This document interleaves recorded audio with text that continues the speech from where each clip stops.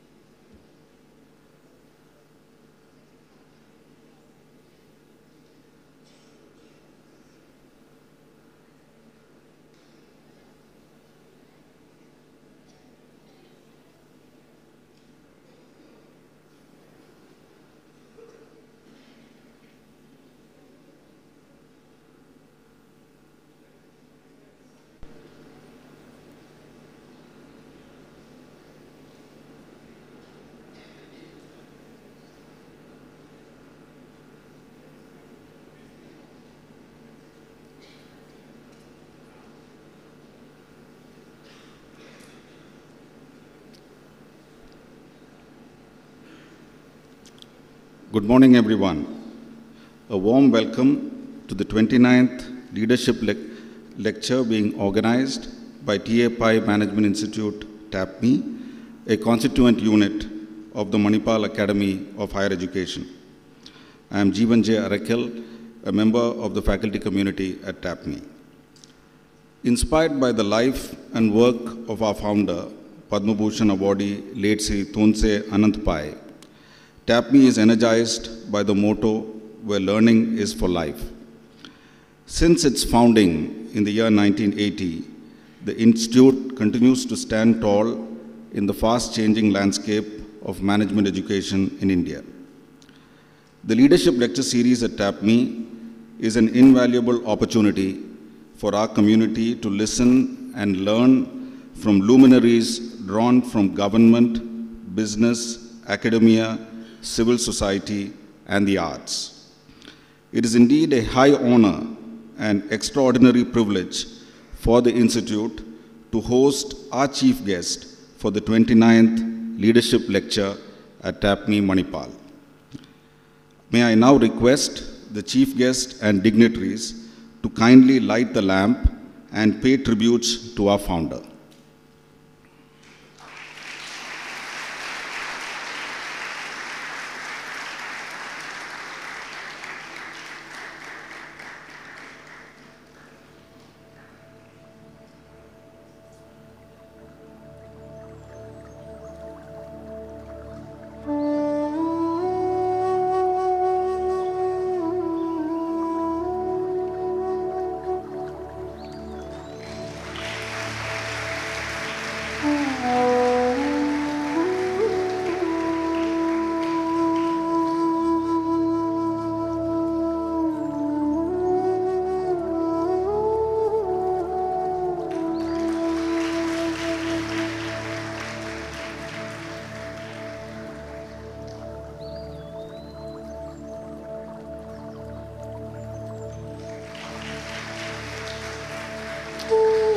Thank you, sirs.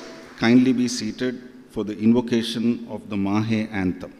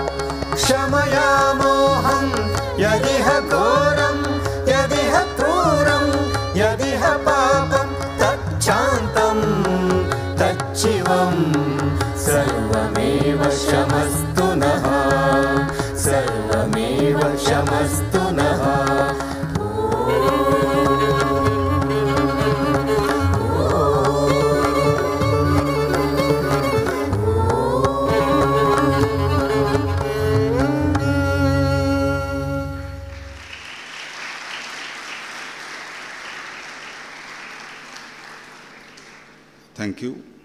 I now request our Vice Chancellor, Lieutenant General Dr. M.D. Venkatesh, to kindly deliver the welcome address.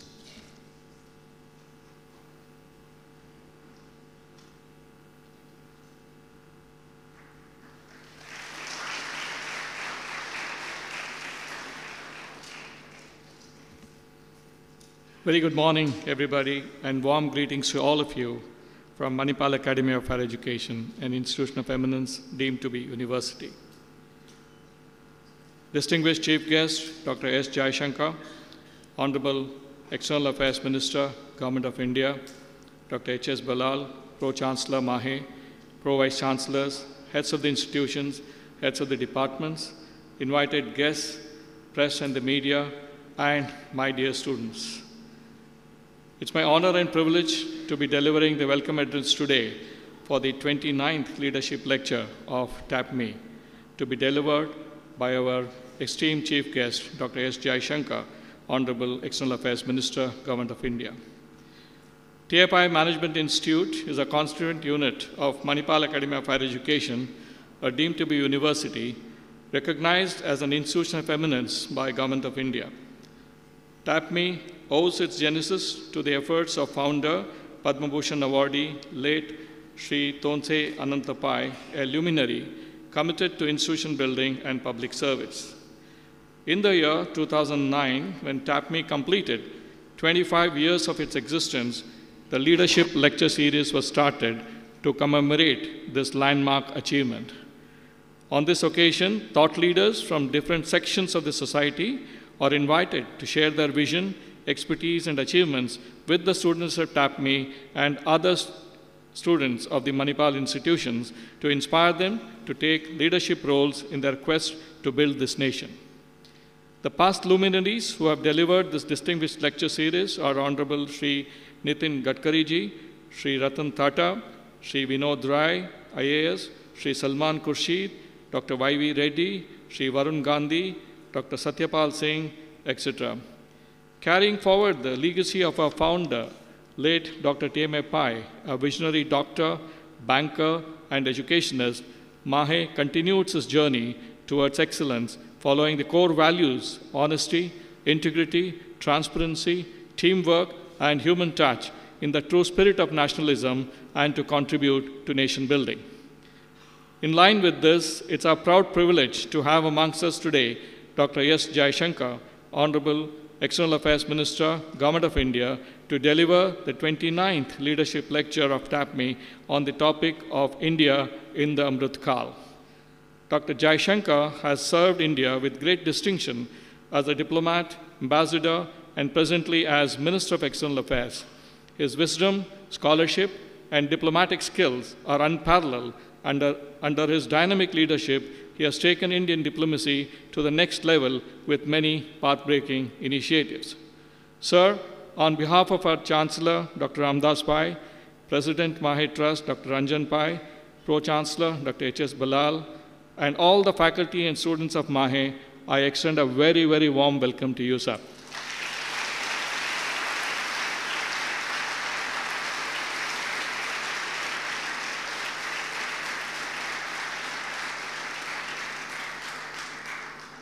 I also extend a very warm welcome to our Pro-Chancellor of MAHE, Dr. H.S. Balal, the Pro-Vice-Chancellor, heads of the institutions of MAHE, invited guests, faculty and staff colleagues, special invitees, students and members of the media to this event.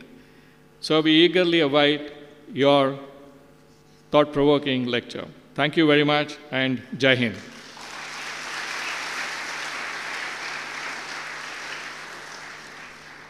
Thank you, sir. I now request our Pro-Vice-Chancellor, Management, Law, Humanities and Social Sciences, Dr. Madhuvir Raghavan, to kindly introduce our chief guest.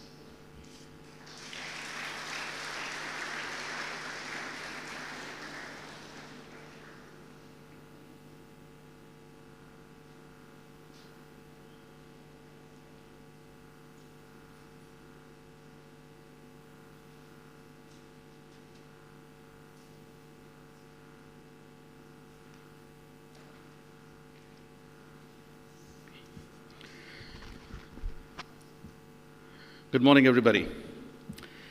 The India way now, especially, would be to be more of a shaper rather than an abstainer. India seeks to be a stabilizing rather than a disruptive emerging power. India's desire to be a standard bearer of the South, characterized by an extraordinary diaspora of human capital, shall be an aspirational model for other South Asian countries to emulate. Dr. S. Jaishankar, in dialogue with the Observer Research Foundation. Distinguished Chief Guest, Dr. S. Jaishankar, Honorable External Affairs Minister, Government of India. Respected Pro-Chancellor and Trustee MAHE, Dr. H.S. Balal. Respected Vice-Chancellor, Lieutenant General Dr. M.T. Venkatesh. Pro-Vice-Chancellors, Registrar, other university officials. Special invitees, Professor Madhav Das Nalapat, Professor of Geopolitics and UNESCO P. at Mahe, Dr. Seshadri Chari, other dignitaries, faculty and staff colleagues, friends and faculty of constituent units of Manipal University, members of the media, and students. Before I give my welcome or introduce the chief guest, I would request the Honorable External Affairs Minister to please come up to the dais.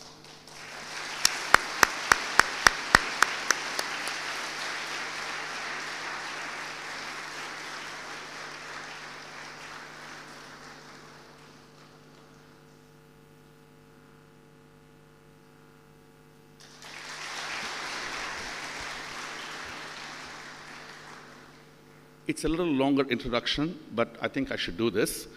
Dr. Subramaniam Jaishankar. Man plans and God laughs. The usual understanding is that God laughs because he's not going to give you exactly what you want, meaning it'll be different from what you desire. When you want it, meaning it might be delayed. And how you want it, meaning it could be lesser than expected. In our case, we planned and God smiled. We deeply desired Dr. Jaishankar to be our guest for the day, and here he is with us today in this beautiful student town of Manipal. Well, you will tell me at the end of the session how it is to take in, if I may, the full Jaishankar effect. The task I have at hand today is that I am to welcome Dr. Jaishankar and introduce him.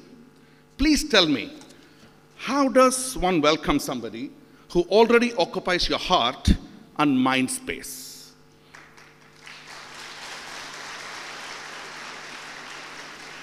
To top it, I'm required to introduce him. You know how I feel right now? I feel like having to introduce Michael Jackson just before his concert. Here are some interesting statistics.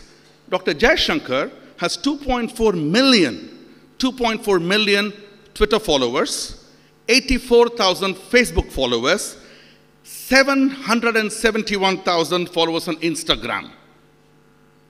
But given that Dr. Jaishankar is a thorough diplomat, he should be able to sit through this formality without letting a smile drop. Since I mentioned formality, Dr. Jaishankar, please let me read out the approved bio by the Government of India. I could do it in many number of ways. I could do it like how a school student would do it. I could dramatize the whole thing. I'll keep it fairly straightforward, and then I'll get to the real speech. Dr. S. Jaishankar is India's External Affairs Minister since May 30, 2019. He is a member of the Upper House, the Rajya Sabha of India's Parliament from the state of Gujarat. He was Foreign Secretary from 2015 to 18, Ambassador to United States 13 to 15, China 2009 to 13, Singapore 2007 to 9, and Czech Republic 2000 to 2004. He has also served on other diplomatic assignments in embassies in Moscow, Colombo, Budapest, and Tokyo, as well as in the Ministry of External Affairs and the President's Secretariat. He was also the President of Global Corporate Affairs at Tata Sons Private Limited from May 2018. Dr. S. Jaishankar is a graduate of St. Stephen's College at the University of Delhi. He has a Master's in Political Science and an MPhil in PhD in International Relations from JNU, Delhi. He's a recipient of the Padma Shri Award in 2019 and has written a widely acclaimed book, best-selling book, The India Way, Strategies for an Uncertain World, which was published in 2020, unquote. Fault me for anything else, but I think I'm a reasonably good observer. I noticed something about Dr. Jaishankar. I don't know whether you noticed it. Number one, he's been a selected public servant. Number two, he's been an elected public servant. Number three, he's been a nominated public servant. And from this pinnacle of public or national service, he enters the pinnacle of private sector. He has been at the House of Tatas. As the Tata Group's president in Global Corporate Affairs, Dr. Jaishankar was responsible for the group's Global Corporate Affairs, international strategy development, overseeing Tata Sons international offices, and to help them strengthen the business presence and positioning in the respective global perspectives. Now, would you please appreciate his education? Chemistry graduate, PhD in international relations. I also read, not his thesis, but I read in the media, that his PhD thesis was in nuclear diplomacy. is one of the finest research works in diplomatic studies in India, where the rare art and craft of geopolitical negotiation tactics and skills are brought out outstandingly. Any surprises here that he goes on to set up the India way of concocting impossible formulae, remember he's a chemist, in the international relations diplomacy. We have heard that an enemy's enemy is our friend. That was Chanakya's abiding dictum that stayed with us. But if it's not a state secret, Dr. Jaishankar, may we please know how India can be the most trusted friend of two mutually sworn enemies. Have you, sir, just turned our admiration for an understanding of Chanakya on its head? The India way surely needs to be explained more, and more, and more, at least till it becomes the basis for a new Kootaniti. Dr. Jaishankar can be frequently seen countering the US, China, and any other geographical entity trying to browbeat India. Tell me, except for India, how many countries are there which have been approached by both Russia and Ukraine for negotiating peace building? In November 2022, during a joint press conference along with the Russian Foreign Minister Sergei Lavrov, Dr. Jaishankar praised Russia's exceptionally steady and time-tested partner of India and advocated a return to dialogue and peace between Russia and Ukraine. I'm certain you all want me out of here so that his speech begins, but I am not giving up just yet. Dr. Jaishankar is a keen reader, researcher, and a lover of Mahabharata. So students, here is your chance. I'm happy to be presenting your go-to person for any clarification of the great epic, Mahabharata. Dr. Jaishankar says, quote, asserting national interests and securing strategic goals is the dharma of a nation, as it was of an individual warrior in Mahabharata. India needs to summon the will proven to address concerns that are upon us rather than rationalize inaction by highlighting its costs, unquote.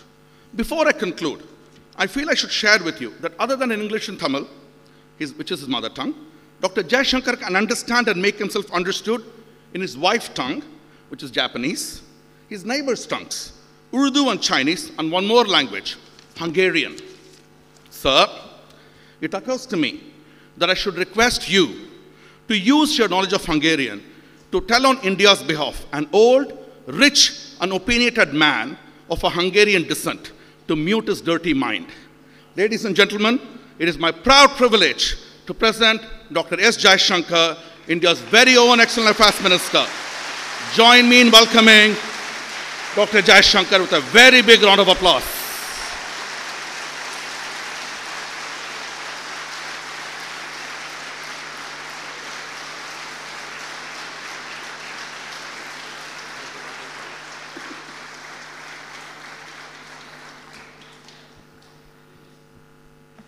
Michael Jackson is a very tough act to follow. Ask Janet Jackson. So, respected Pro-Chancellor, respected Vice-Chancellor, Pro-Vice-Chancellors, distinguished academic personalities, faculty, students, including international students, media. Let me really say how much I have looked forward to this visit. It's been a very busy morning, but everything that I've seen impresses me enormously. And as I keep saying, I think probably for the fourth or fifth time today, I wish I had the opportunity to be a student. I'm not sure there's a post-PhD course, but I'm willing to give it a try. So today, I would like to speak to you on a subject which I think is particularly important for the young people, not just of this country, but for the young people of the world. And that is the subject of India in Amrit Kal. So first, let me explain to you what that means. We have just marked 75 years of our independence. These 75 years have been years of considerable achievements, many challenges. Also, if you are honest, quite a few shortcomings. But all said and done, we have come through what was a very, very challenging phase of the post-independence period. As we reflect on that, we are now looking at a period ahead, a period which Prime Minister Modi has urged us to think of Amrit Kal, a period of 25 years, so that when this nation in its present form reaches a centenary of its independence, we can strive to be a developed nation, we can become a leading power.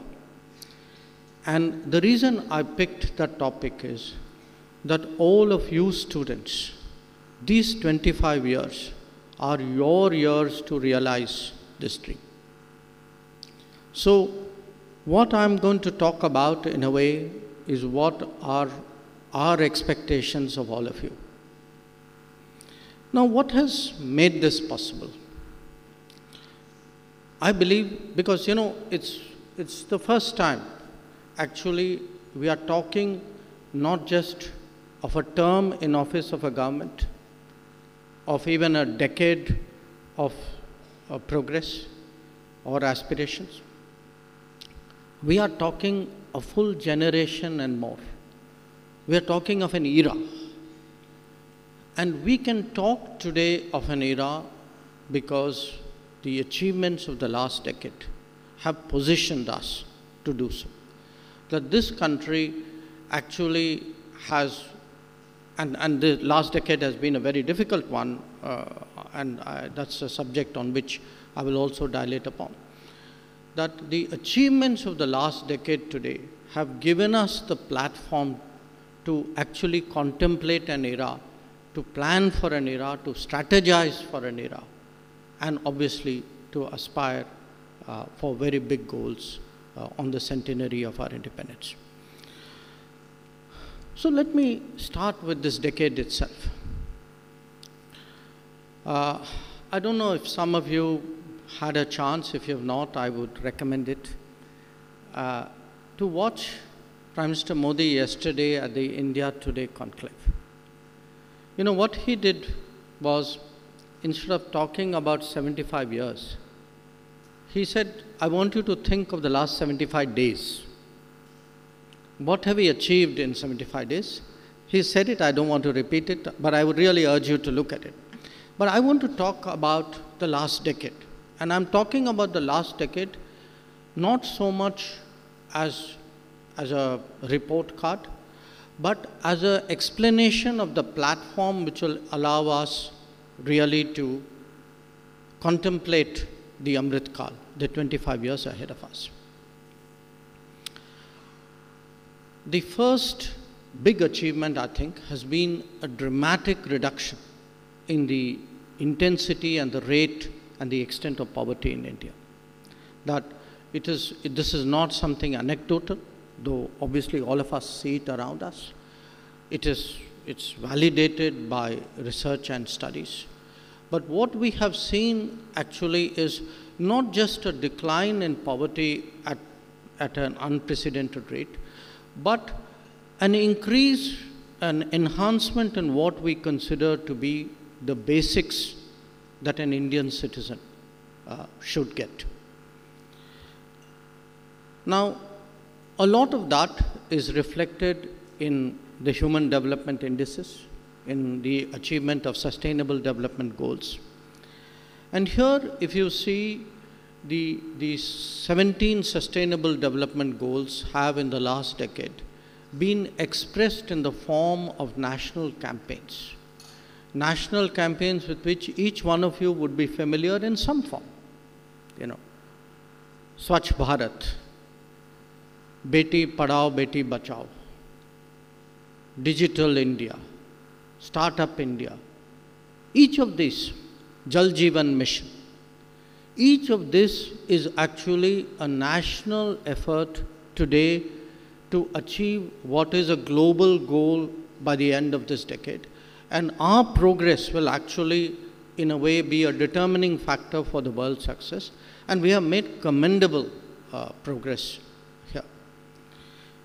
In fact, if you look at the scale of what we have achieved, many of our programs actually cover multiple times the population of a country. You know, during COVID, because a lot of people went home from their place of work, a lot of, especially people in the informal sector, were left without support. We took the extraordinary measure of providing food and financial support. Now, I don't know whether these figures are something which come readily to your mind, but just in case, I want you to understand it. 800 million people for the last 2.5 years have been getting food support. And this has actually been a key factor in dealing with the social consequences of the pandemic. 415 million people get money in their bank accounts. Just think about these numbers. 800 million means more than Europe and North America put together. 415 million is half the size of, well, a little less, 40% the size of Africa, but the size of Europe. Every program that we have done today, what used to be done in hundreds of thousands or even early millions today, we are looking at hundreds of millions. You know, there is today about, I would say, if you were to take the various pension benefits which are given, roughly 1/3 the country already draws pension in some form from the government. Any of these programs, you know, there is a program, again, many of you would be aware of, giving gas cylinders to replace firewood. The number of beneficiaries of this is the size of the population of Germany, 80 million people. If you look at, there's a program to build houses, it's called Pradhan Mantri Awas Yojana. 30 million people, 30 million houses have been built in the last few years. 30 million and a family size of 4.8, which is our average, is bigger than the population of Japan. So just think about it, the scale of what is happening in India today. We are at a per capita income of $2,000, actually creating a social welfare society. A society that feeds its people, a society which gives health access, including free health access today to more than half the population of India. A society whose literacy rates, whose education capabilities have gone up. A society which is today looking at housing and home ownership as a basic right. So this is really a very, very different India in the making. Now, it's not just, you know, the socio-economic achievements of the last few years. Look around you. Look around you in Manipal as you travel maybe to Mangaluru, when you go to Bengaluru, as you go to other parts of India. Contemplate the infrastructure changes that all around us today, you know, you could be traveling on that same road 6 months later, it looks very, very different. You could be going to the same airport. In fact, I can see Mangalore airport is undergoing a transformation. So the infrastructure progress, you know, there was many years ago this movie called Planes, Trains and Automobiles. Some of you may remember it. If you look today at travel by plane, travel by train, travel by automobile, it's a very, very different landscape and a very different platform on which we are navigating. And what is the secret of our ability to suddenly ramp up our performance? The key to that, to my mind, has been our extraordinary digital delivery.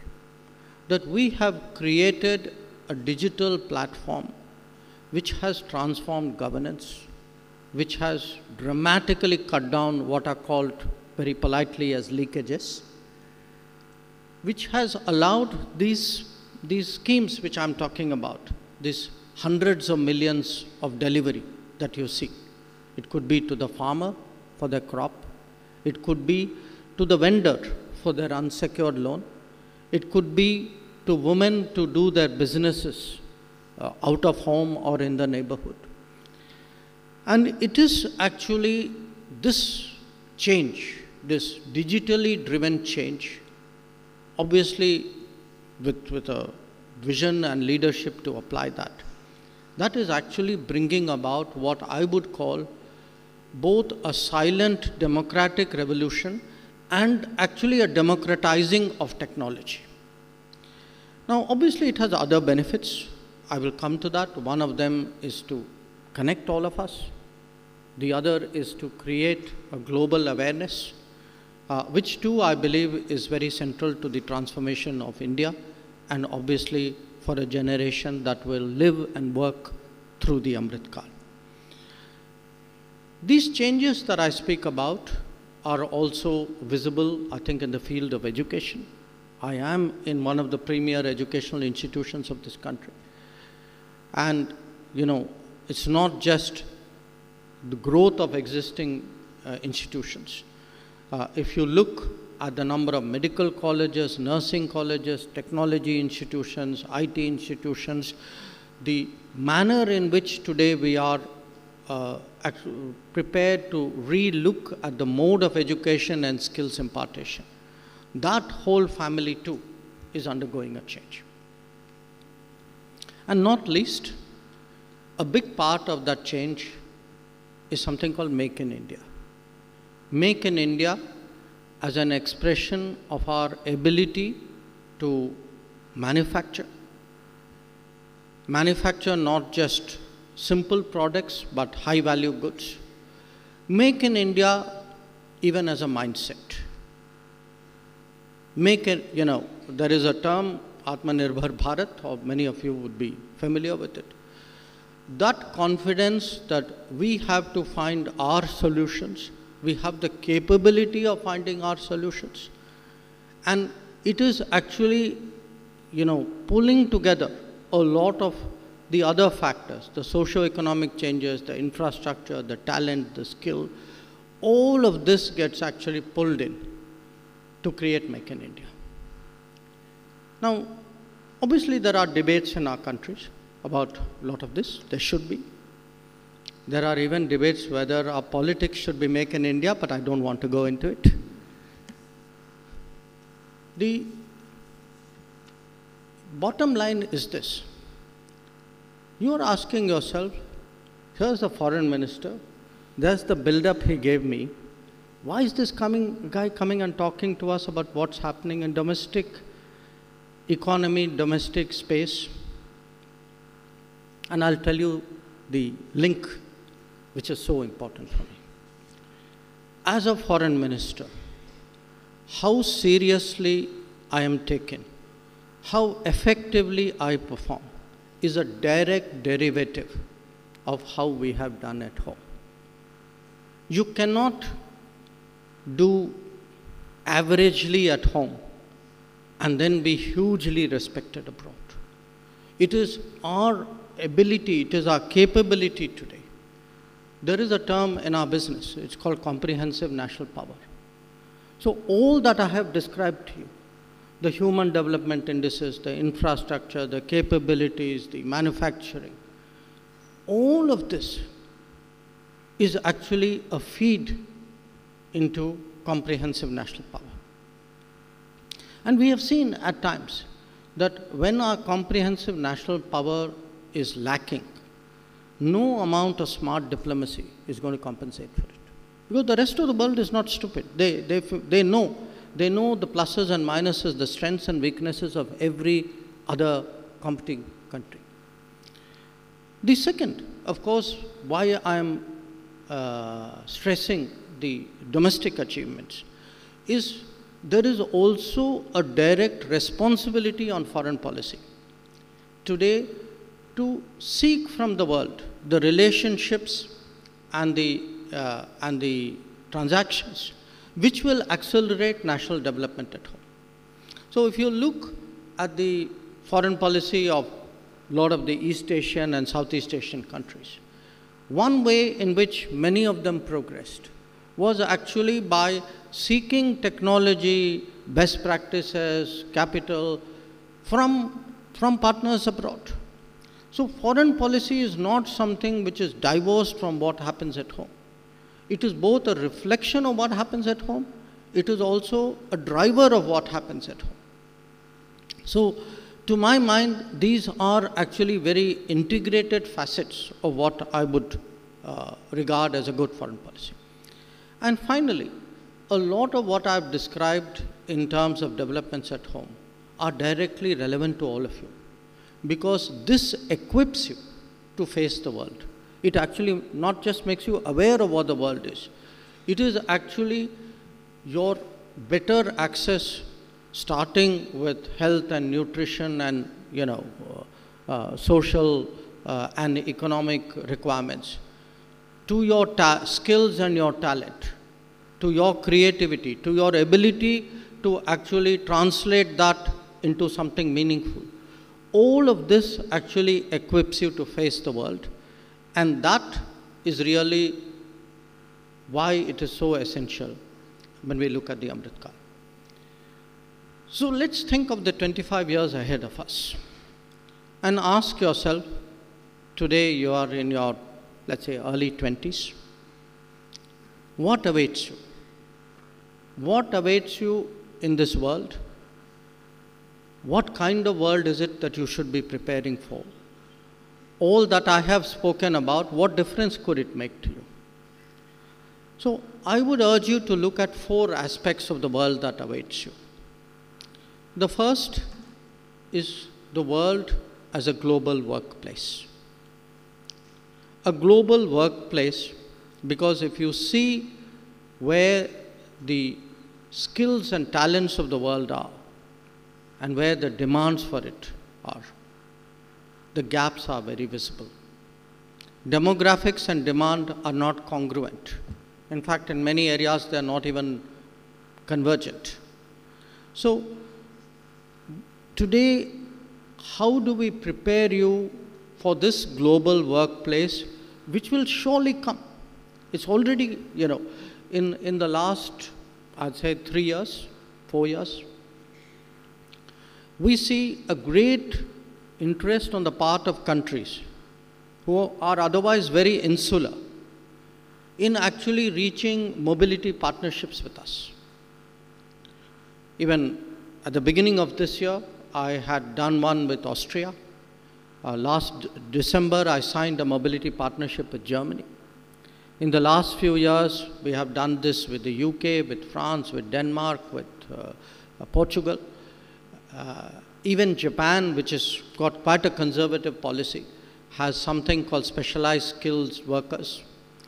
So there is today this move towards actually integrating, because of technology, the global workplace, and that will require the talent and skill of India that all of you represent, to think of your future prospects, not just necessarily in narrower confines, but actually with a much broader global vision, global aspiration in mind. So related to that is, of course, the global tech place. Now, why do I call it a tech place? Because the digital era has actually not just revolutionized technology. It has also revolutionized politics, it has revolutionized international relations. Because people are now increasingly aware and therefore concerned about where their data resides, who harvests the data, who monetizes the data, who deploys the data. And the digital era, therefore, has put a premium on the concepts of trust and transparency. Every country, every player is not the same. And it is, therefore, important today that we position ourselves with because at the end of the day, we are a country, we are a society, we are a people who are trusted in the world. I will also talk about that. So how do we prepare today for the digital tech place? I'll just give you one example. The hottest subject today in world politics is not about oil. It's not even about military. It is about chips. Who is making chips? Who's controlling that ability to make chips? Who is doing the high end? Who is doing the big volumes? And in fact, if you look at some of the big economic issues, challenges the world has faced, it is actually due to the shortage of chips. Now, we just had recently the American Commerce Secretary in India, and we were talking to her about it. Today, there is actually a shortage of tens of thousands of chip designers and engineers. And as this industry re-architectures itself, moves to more trusted locations, there's an opportunity there just staring us in the face. Already, when I was in the US, I was told by the American Semiconductor Association that according to their knowledge, there are already more than 40,000 Indians who are actually working on chip designing in India. So I just give that to you as one example of this global tech place that awaits us. Then there is a larger challenge. This is a challenge of supply chains. When the COVID came, and I was one of the ministers who was part of the team which was tasked to deal with the COVID. Naturally, much of our focus was on vaccines. Vaccines came a little later, immediately on the PPEs, the mass production, the isolation centers. But there was another part which directly affected my domain, and that was how the supply chains got disrupted.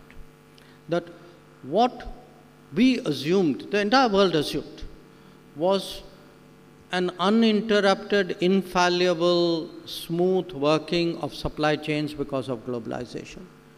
So it took one virus to put that entire belief into question. And we all struggled. Now, some of us maybe thought a little bit further ahead. For example, we took that decision even during the lockdown. When you all remember the lockdown, how severe it was. Even during the lockdown, we actually kept the food supplies to the Gulf going because it was for them an absolutely vital supply chain. And it has helped us today, the fact that we took that decision. But the world has learned from that experience that it is actually over-invested in a limited geography. If something happens, it could happen due to pandemic, it could happen due to policy, it could happen due to, I don't know, tomorrow maybe a climate event. So the biggest challenge today for the world is how to de-risk the global economy, how to have more redundant, resilient, reliable supply chains. And that too is an opportunity waiting to happen. Because today we have a government which has the vision to see that challenge, which has the courage to make the commitments to meet it. So we have, if you would see the flow of manufacturing companies, and I think probably the case which is most touted is that of Apple. The fact that Apple and its manufacturing chain has chosen to come to India, that the iPhone 14 will be produced. That is a sign of changing times. And it's a sign of changing times because it reflects the easier to do business. It reflects the improvements in talents and skills. It takes into account the better infrastructure that there is. And the sense of entrepreneurship, which is really creating actually small and medium vendors, which are very necessary as part of any manufacturing chain. And the fourth aspect of the world that awaits you, one which I'm working towards, and you referred to, sir, as well, which is to try to create culturally a more level playing field. I say that because, the economic rebalancing is happening every day. The top 20 economies of the world today are not what they were 20 years ago, even less so what they were 40 years ago. And as the economics changes, as the distribution of prosperity changes, the politics will change. But cultures are harder to change. So one part of international relations is really whose narrative, whose practice, whose judgment. These are also real contests. And they can often be contests with very direct personal implications for you. I mean, in a world which I foresee of increasing mobility, it would be natural for people to expect that they have a place of faith where they are, that they are allowed to dress or carry items of their personal beliefs, that the yardsticks of judgment, sometimes even of what is a family and how do we deal with each other, these are also very deeply cultural. So how do we actually deal with this set of issues? I think is something which is going to be very, very important. And I would really urge, I think, the younger generation to look at the world with that confidence, saying that, I'm here today, confident of dealing with the world, of being part of the world. We may have had our difficult times, 2 centuries, the colonial period especially. But we are, at the end of the day, a society which has always been deeply connected to the world. And I think our prospects are very much dependent on, therefore, approaching the world with all these aspects in view. So you could then ask me, saying, how are you preparing for it? And I would like to share with you a few steps. On the, I've spoken about the domestic changes. That's part of preparing all of us, but especially the younger generation for the world. Because at the end of the day, you are the stakeholders of this change. It's your choices which is really going to determine what kind of nation we are going to be. But we can also change, we can also prepare by changing the landscape itself. We tend, as I said, to sometimes think of ourselves more narrowly than we should. Take our immediate region. We have neighbors with whom we are so closely bound by history, by culture, by geography. And yet, somewhere in our collective journey, the politics has differentiated us. Now, should we live with those divisions? Should we, at least, in terms of our collective prosperity, are we not better off trying to pool our resources and our capabilities together? Now, yesterday evening, in fact, the Prime Minister inaugurated a fuel pipeline to Bangladesh, to a place called Parvatipur in Bangladesh, from Silchar to Parvatipur. What it does is, it provides to the consumer, to the people of Bangladesh, access to fuel with all the advantages of scale that India has. Because as a larger economy with a stronger energy security capability, it is our ability to procure and refine fuel and then pass it on to our neighbors, which can make a huge difference in their lives. We had just done a few years ago something similar with Nepal. I give you that as one example. But we are today actually changing the landscape of this region through roads, through railways. Everything that I say is happening within the country is also happening around the country. Now, another way of changing it is, of course, as I said, through key partnerships. Key partnerships with crucial countries which can often provide technology and best practices. And in all of this, one way of preparing ourselves is also to start developing a global footprint. Global footprints do not happen overnight. They take a full generation. You know, today India looms large in its immediate vicinity. We have, in the last decade, a sense of extended neighborhoods. So we look at Southeast Asia, ASEAN as one. We look at the Gulf as another, Central Asia, and even in the islands in the Indian Ocean, we talk about the Sagar policy. But if I am looking 25 years ahead, I have to think, where would my interest be 25 years? Where would people be? Where would my businesses be? Where would my services be required? And it is important to start doing that now if it is to mature and be relevant over the course of the next 2 decades. So you will actually see, it's already happening, Indian diplomacy much more active in, say, Latin America or Pacific Islands. Sometimes you will ask yourself, you know, why is this foreign minister going to Fiji or, I don't know, Paraguay? Because Prime Minister Modi is not asking me to work for today or tomorrow or next week, next month, next year. We want to think Amrit Kal, plan Amrit Kal, prepare the ground for Amrit Kal.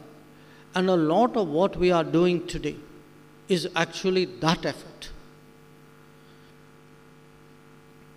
Now, every nation obviously would like to shape international relations to its advantage. The stronger ones are more successful. But it's something we all need to do, because it's one planet at the end of the day. It's a planet on which we compete, and here competition is not a negative word, where we compete to put our ideas, our thoughts, our agenda forward. So, some part of this preparation that I talk about is, how do you set the agenda? How do you shape the institutions? Now again, I give you some examples of the last few years. You know, today I think nobody would dispute climate change is right up there in terms of the collective priorities of the planet. So fine, you know, we go for conferences, we haggle over what are our targets, then complain rightly that we don't get the financing for it. So that's one part of the conversation. But there are things we can do. Now, if you look today at how much solar energy has progressed, a lot of that is due to the fact that at COP21 in Paris, we pushed for setting up the International Solar Alliance today, which has more than 100 countries as members. We can see climate change affecting vulnerable geographies, topographies. We have taken the initiative to create something called the Coalition for Disaster Resilient Infrastructure, so that we build infrastructure for standards which would anticipate possible disasters in vulnerable areas. Or I could look at something very different. Take terrorism. Okay. It is something which has plagued us particularly strongly. You all know why. But, you know, it's one thing again, yes, we are combating it more strongly. We are making it unmistakably clear that there will be a cost to anybody who undertakes a terrorist action against India. But there is a larger way of responding to it. How do you constrict it? How do you cut off the financing? How do you delegitimize it? How do you make it unacceptable in the world conversation that a terrorist action by one country against its neighbor is just another form of statecraft? So here too, how we have created institutions help to shape the agenda. Now, it can also be sometimes in working with other countries. I'll give you two examples on either side of India. When it comes to the Indo-Pacific, we have today, we are very active in a mechanism called the Quad.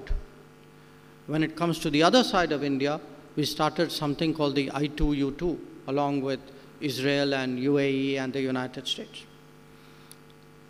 So each of these steps is a way of preparing for a world that awaits us. But this world, as we become bigger, we are already the 5th largest economy. There are also legitimate expectations of us that we will do more for the world. So here too, it will not happen overnight. We have to take the baby steps, the bigger steps, do our region, go beyond the region, go further off. So for last many years, for example, if there was a natural disaster around us, some of you would remember the Nepal earthquake. Then there have been some natural calamities in Sri Lanka. Something happened in Bangladesh, in Myanmar. This was our immediate region. But this year, when we saw the earthquake in Turkey, within 24 hours, our national disaster response team was there. And we were able to set up hospitals to deal with, those afflicted. Our contribution to actually saving lives was something which was very, very notable. And of course, while you do things for the world, it's also very essential that we look after our own people. Already, there are roughly 34 million Indians and people of Indian origin abroad. And we have a sense of responsibility, obviously much more direct for our own citizens. And how does a country deal with this? No, it was a problem which actually came up during COVID as well. Because, I must tell you, a lot of governments, lot of offices, lot of organizations, I won't say they took time off during COVID, but at least they did work from home, okay? Some of us had the privilege of working doubly from office, because for us, the COVID was a 24/7 activity, and there was something which was absolutely pressing which had to be done there. And we had a boss who was working triply from office just to make sure we worked doubly from office. So when we looked at the scale of this challenge, and I can tell you, at times it was astounding. There would be a cruise liner which had, suddenly you discovered it had 200 crew members of Indian nationality who were stuck on some faraway place and now expected that they wanted to come home. Or there would be students, we have today 1 million students abroad. A very large number of countries told students to go home. They shut down their hostels and said, well, COVID has come, time for you to go back. Now, we brought back during that period 7 million Indian citizens through something called the Vande Bharat mission. I mentioned that to you not just as an achievement. I mentioned that to you as the world that awaits us. That when we think of opportunities and mobilities, remember, there's a responsibility which comes with all of that. And this, it's very important to get this balance right. No country should ever let its people down. But no smart country will ever make it appear that you're only there for your own people. Each one is an error of a different kind. So we may have brought back all our citizens, at that time. But if you look, during that same time, we also supplied vaccines to 100 countries. Vaccines at a time when there were stocks of vaccines lying near them which they could not get access to. So this, doing good for the world, doing good for yourself, these are not contradictory concepts. These are part, and that's why I said we need that cultural rebalancing. Because in our culture, it is very deep. The world is never treated as something, as the other, as something hostile. And finally, I think a lot depends on how we stand up for our interests, sometimes stand up to global challenges, sometimes stand up for others. And here too, in the last decade, we have stood up when it comes to terrorism. In contrast to what happened when Mumbai got attacked in 26/11 with the responses at Uri and Balakot. Or look really at the counter deployment that we did on the Ladakh border, our willingness even today. There are troops today deployed round the year at very high altitudes, at very low temperatures. And to keep them up there and keep them in the right mode to be effective is not a small challenge. But it can also be political pressures. And, we've had this big debate on Ukraine. And there were countries who were securing their interests and asking us to make sacrifices. So there was a time, and it wasn't again, I didn't do this, I can say, just as an Indian issue. Because I know today a large number of other countries are in a similar mode. We are preparing for the G20. We were the first country as a G20 chair to consult another 125 countries in the world because we knew that they would not be on the table, they didn't have a voice, they had very pressing concerns, and they had a genuine sense of grievance that their concerns were not being listened to in the world. So this is the kind of preparation that we need to do to prepare for the period that lies ahead. I am very confident that in this Amrit Kal, we will certainly emerge as a leading power, that we would move towards becoming a developed nation. And, the economics points in that direction, the demographic points in that direction, the technology, the skills point in that direction. But sometimes you need an X factor, an X factor which gives you that additional boost, that better, stronger compass to go ahead. And I think that X factor today really is the vision of the leadership, their ability to understand the world and be ambitious about our prospects. I think that X factor also comes from an understanding of the power of technology, because I think that is really something which will play an important, increasingly important role. And that X factor finally comes from being optimistic about ourselves. There are many debates going on in this country. This is not a political forum. But to me, when I look at this, I hear these debates. At the end of the day, the debates for me is, do you have an optimistic vision about where India is going, or do you have a dark, pessimistic vision? Clearly, on which side I stand on this. So once again, I really thank you today for this opportunity to share some of these thoughts.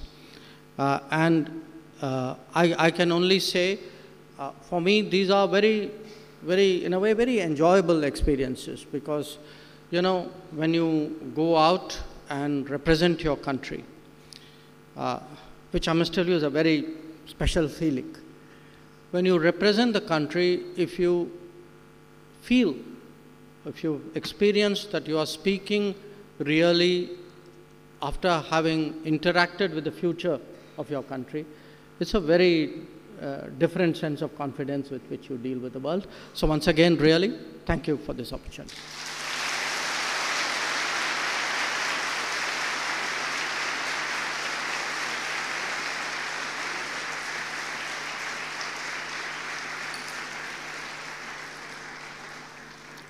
Thank you, sir.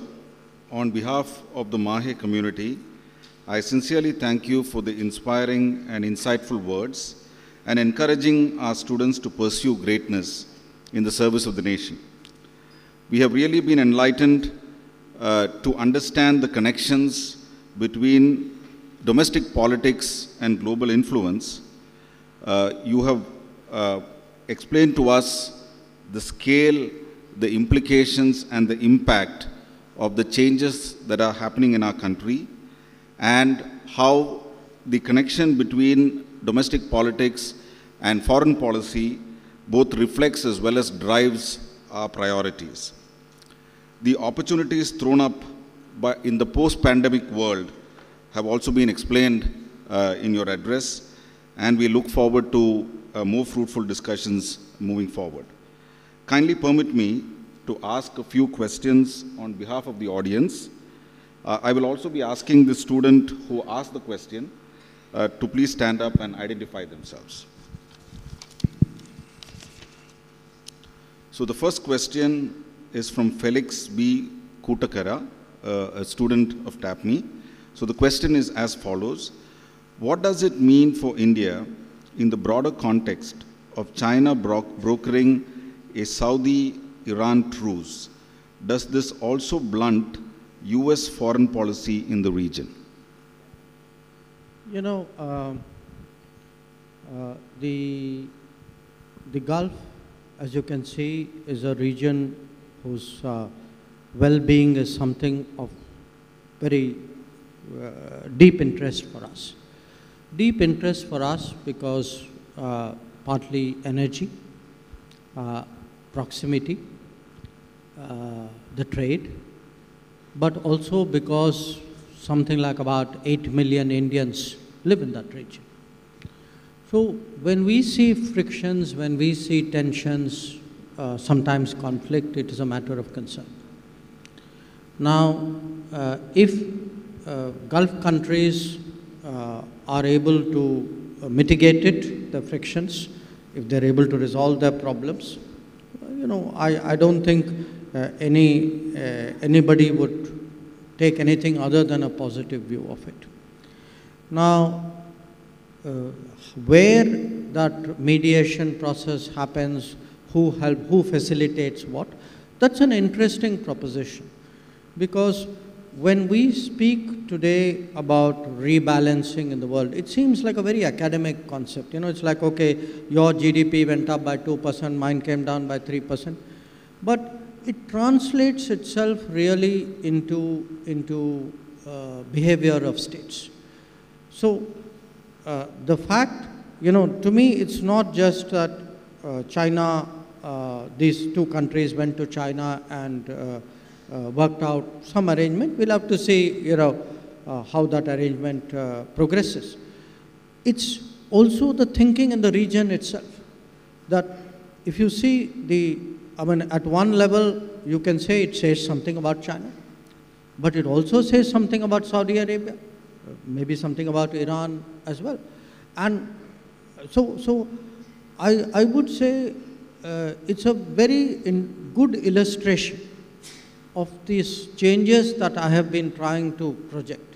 That, you know, the day when there were dominant powers and they would be dominant forever and their writ would run, that whole period is undergoing a change. And a large part of this change will be much more regional developments, regional solutions, regional autonomous players. Thank you, sir. The next question is from Sarika. India has a growing diaspora around the world, which contributes significantly to the country's economic, social, and cultural development. How does the government engage with the diaspora, and what role do they play in India's foreign policy? Well, I think, as you can see from my remarks itself, the diaspora obviously plays a very prominent role. The diaspora is a big asset, and therefore diaspora also deserves to be a very serious responsibility of the country and the government. It's not a simple matter because there are many sensitivities involved here. You know, by definition, diaspora lives abroad, it lives in other countries. There are many complications that arise out of that. But overall, if you see, our effort in the last 10 years has been to connect more deeply with them, to keep that bond with the mother country strong, to encourage them to contribute in whatever way they are comfortable, to ensure that they have the facilities, the access, which they rightfully deserve, and and sometimes there are distress situations because diaspora is in income terms, it's a very broad spectrum. There would be a big part of the diaspora are blue-collar workers who may often require direct support in moments of distress. So we actually have created a fund which has been very effective in dealing with individual cases. It could be people who lost their jobs and can't come back. Sometimes, people who unfortunately passed away, how do you bring the body back? Or sometimes even, women who want legal representation abroad. So I would say that degree of support and energy, attention they are getting is very, very high. But I also want to take this opportunity to plug something on my own behalf, okay? I have one more responsibility. I'm the Minister for Passports, okay? I'm one of the few foreign ministries in the world which actually issues passports. And I want all of you to I'll leave this thought with you because the younger people would not understand necessarily what I'm saying. When I joined the Foreign Service, in my colony, the word went around, okay, there's some guy who's going to be able to get us a passport, okay? Yeah. Now, and the reason for that was those days, it would take months, sometimes years to get a passport, okay? You actually had to know somebody to get a passport. You had to have somebody in the government who would certify that you are really you in order for that piece of paper to be accepted. Now, today, if you look at, I'm proud of one thing where our foreign ministry is concerned. When it comes to digital governance, when it comes to delivery of public goods, I would say the pioneering program on this has actually been the way we have changed passport delivery. But we have changed it in a very innovative way. We used to have less than 100 passport centers. Today we are more than 500. But I didn't build a single building. Okay? What Prime Minister Modi told us was, he said, there are all those post offices out there. These guys don't have enough work to do. So you go and make all of them part of your passport issual services. So today the post offices are my passport centers.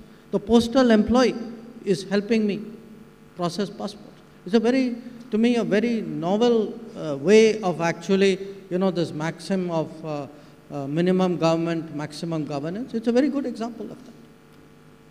Thank you, sir.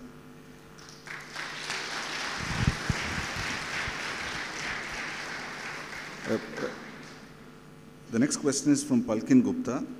What are the strategies for aligning our foreign policy with our economic interests?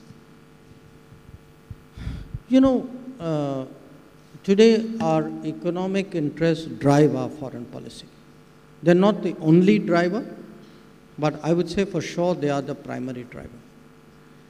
And they are the primary driver because when I spoke about if I were auditing our own history, which are the areas we have done well, where have we come up a bit short, I would say we did not put enough effort into making our economic interest the centerpiece of our interaction with the world. And that's changed, It's changed in multiple ways. I again will give you an example of that. Just as we were coming out of COVID, we were very confident that the economy would recover fast because I think we used our finances very, very prudently. We used it to not just support our population at a moment of difficulty, but do so in a manner in which the economic recovery became faster, including through the food support and the various informal sector support that we did. Now, at this time, in fact, Prime Minister Modi got after us saying, I want you people to really ramp up exports. Okay.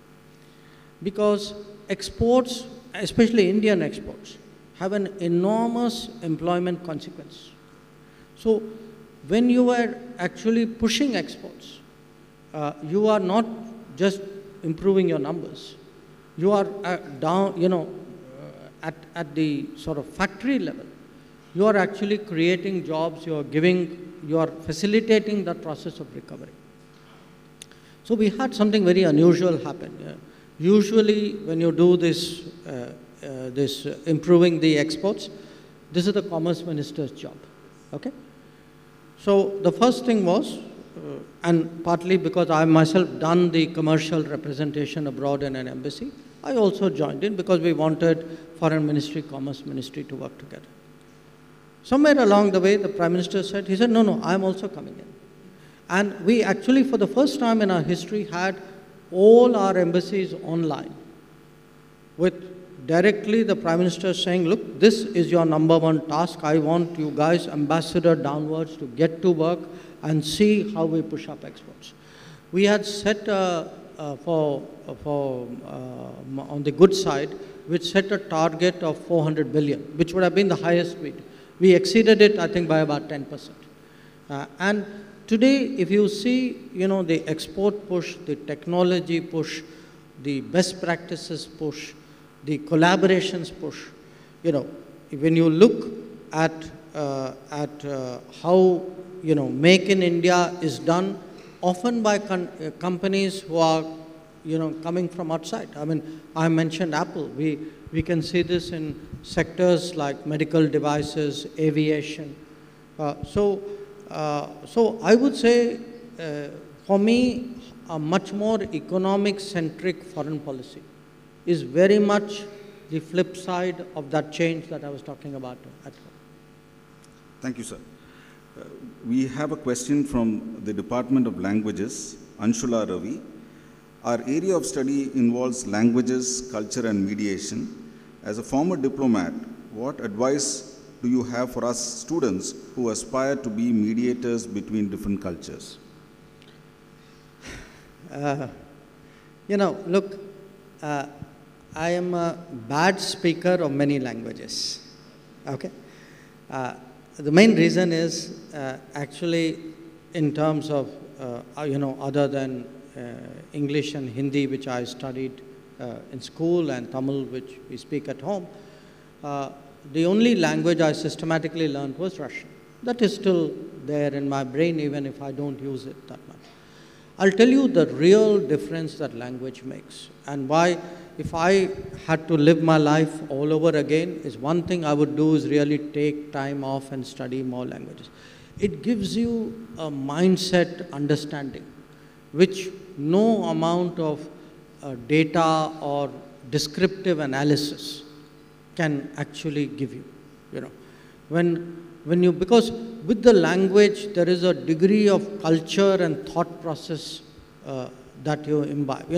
How you deal with each other. I mean, I'm giving you an example of Japanese, which I've learned due to domestic compulsions. So how your language and your etiquette are directly linked, and your etiquette then determines the effectiveness of your diplomacy. So I would be very, very encouraging of people. In fact, I would tell people who are not doing language, so I don't know how your university functions, if you can do a course or something, you may not end up as a language wizard, but I really think it's something worth it. Thank you, sir. We have a question from the faculty members from the Department of Languages. Isn't it high time that India created its own global media channels to not only counter oftentimes biased narratives and representations of India? It's a kind of a yes and no answer. It's yes because, you know, the old media still makes an impact. You know, you'd be surprised how much even today, let us say, television channels actually influence people. Newspapers too, perhaps a little less with the passage of time. So that part of me would say, yes, we should. We have actively thought about it. It's an ongoing debate among some of us. But the other part of me also says, you know, that's like very 20th century. That there is, you know, if you look at the social media world, for which I must tell you I'm still very much a novice, there's a very different world out there. It's a more decentralized world. It's a more contributive world. It's obviously a less disciplined world.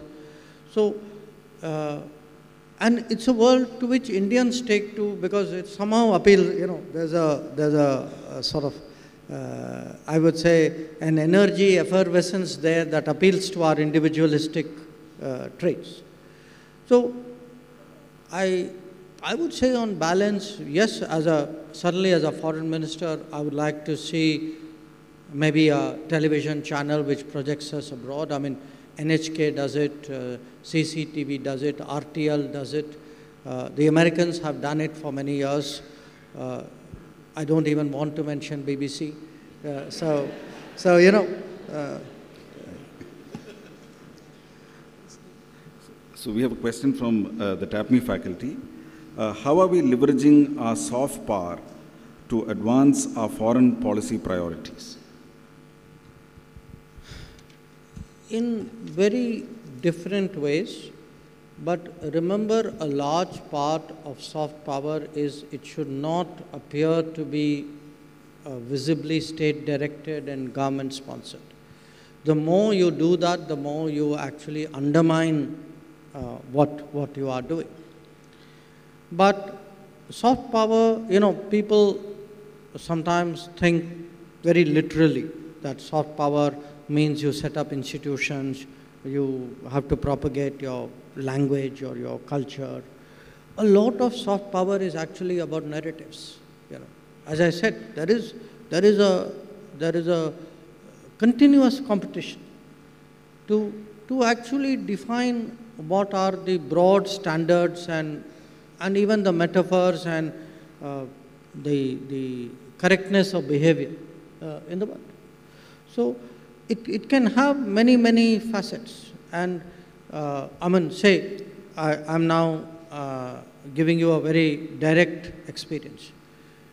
You know, in some other country, which I don't want to mention, somebody actually asked me this question. They said, you know, we keep, you know, you are a country today, you are, at that time we were, I think, 6th or 7th, I think, largest economy. So you are in the top 10 economies, you're very active in foreign policy. He said, I don't know a single Indian historical figure, contemporary figure, you know, we read about the rest of the world. Why is it your history, your heritage, your culture, even your strategy is absent from the global discourse? So actually that is what provoked me to write that chapter about Mahabharata, because to me Mahabharata had everything which you could imagine in political science, you know, from balance of power to deception to, you know, political correctness.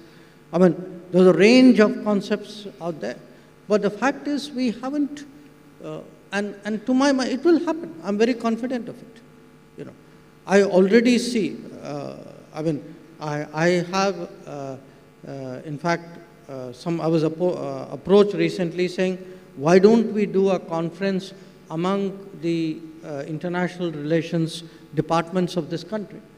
How do we draw upon our, I would say, epics and historical tales to get across the right narrative? But I'm giving you in a very narrow domain. But I could take it elsewhere. I mean, to me, a fabulously successful example of soft power is actually the International Day of Yoga. That the smart thing we did about International Day of Yoga, we did not try to micromanage it. We did not try to own it. What we did was, we kind of very softly connected, I would say through enthusiasm, rather than in any material way. Made it a common cause. Our connection was, okay, June 21, can we all do this? And you see today the impact it has had. The enthusiasts I meet, it is to me, when I go abroad, the yoga and digital delivery are probably the two most common, except cricket in the right countries. They are actually the two most common subjects of conversation. Thank you, sir. Friends, I'm sorry that we cannot address any more questions. The Honorable Minister is on a very tight schedule. Thank you, sir, for the very insightful and thought-provoking replies and reflections regarding the future of our youth, nation, and the world. May I now request Dr. H.S. Balal, Pro-Chancellor, Manipal Academy of Higher Education, to kindly present a memento to our chief guest.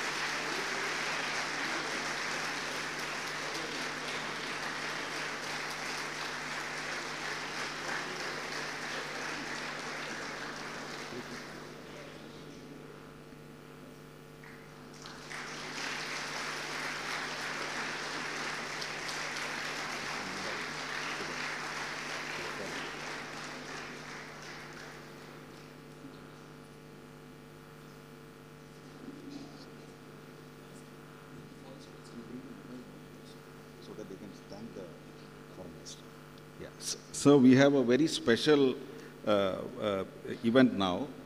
Our international students who are part of the Manipal College for Health Professionals, as well as the Prasanna School for Public Health, would say thank you to you in their native language.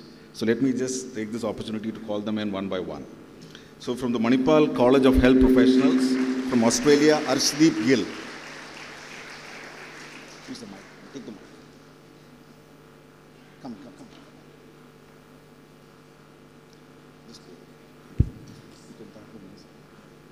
Well, in Australia, we just say thank you, so thank you so much. Yeah, good day, mate.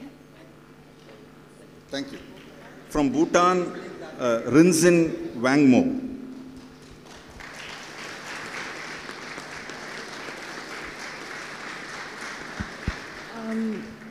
나름 니즘 지나로 고급톱에 샘가 있으니라 나당기 차를 혼에 hin당 비길레를 가든 체스시. From Iran, Yazaman Movsagi.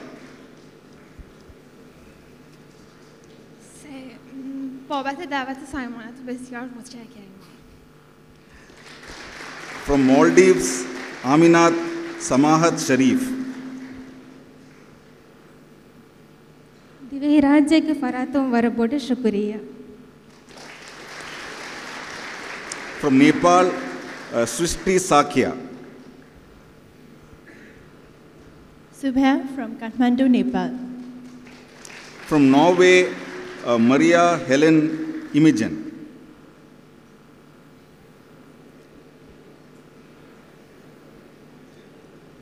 Tusen takk for den muligheten. From Oman, Kwasi Ahmed Hamid Saif Al Humairi.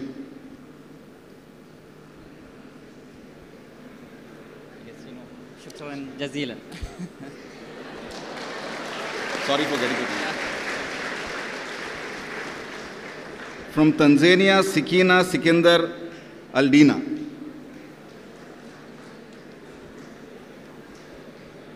Asante sana. The next set of students are from the Prasanna School of Public Health, from Austria, Victoria Kundratis.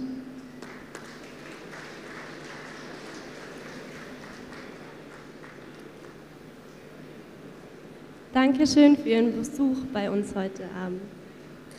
From Belgium, Melon Ocean Isabel.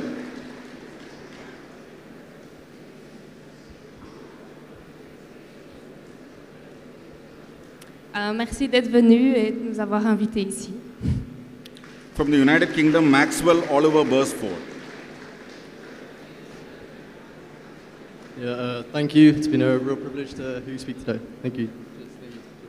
From Netherlands, League Dortmans.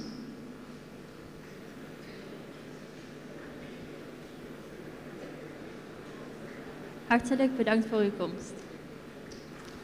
From Germany, Anne Hassendorf. Vielen Dank für die interessanten Einblicke. Thank you, sir. Friends, thank you for the wonderful gesture. May I now request Professor Purnima Venkat to kindly deliver the vote of thanks.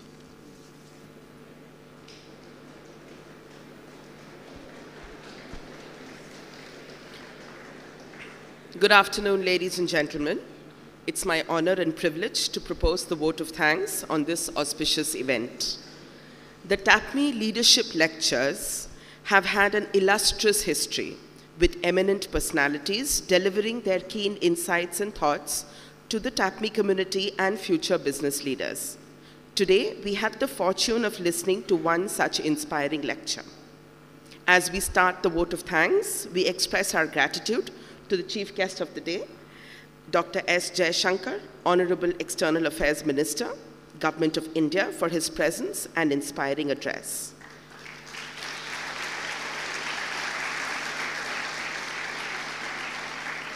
We would also like to thank the Office of the Ministry of External Affairs for their support and help. We would like to extend our gratitude to Dr. Ramdas Pai, Chancellor, Manipal Academy of Higher Education, Dr. Ranjan R. Pai, Chairman, Manipal Education and Medical Group, Srimati Vasanti R. Pai, and all MAHE Trust members for their able guidance and support. We also express our gratitude to the Pai family for their encouragement and support. A big thank you to Dr. H.S. Balal, Pro-Chancellor, MAHE, and Lieutenant General Dr. M.D. Venkatesh, Vice-Chancellor, MAHE, for their presence today and for their continued support.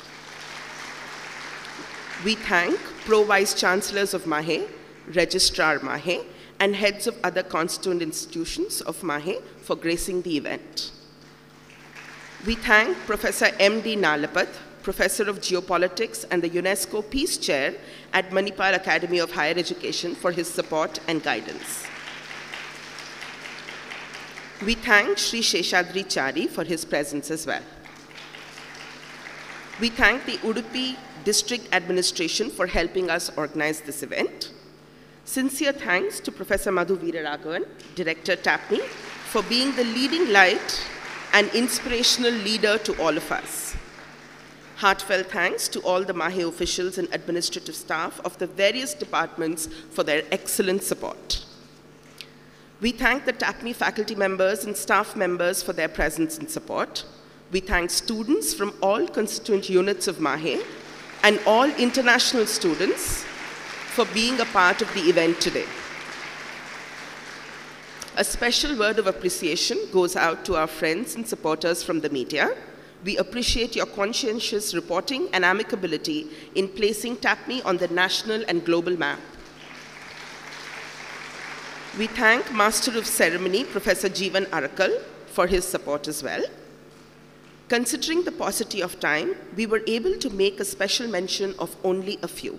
But each and every one of you is on our minds as we say thank you to one and all.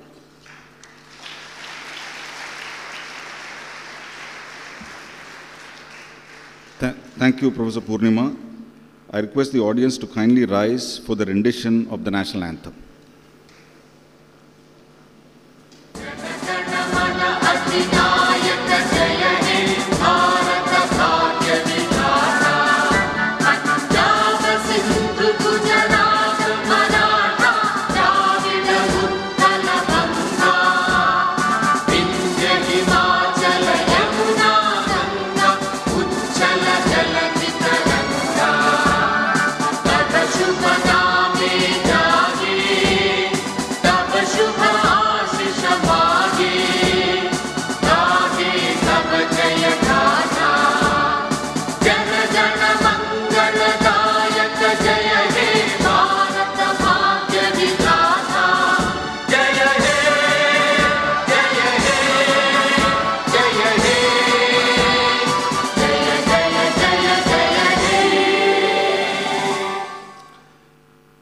chief guest will now depart the venue. I request the Pro-Chancellor, Vice-Chancellor and Pro-Vice-Chancellor to kindly escort the Honorable Minister for External Affairs to the departure area of the venue.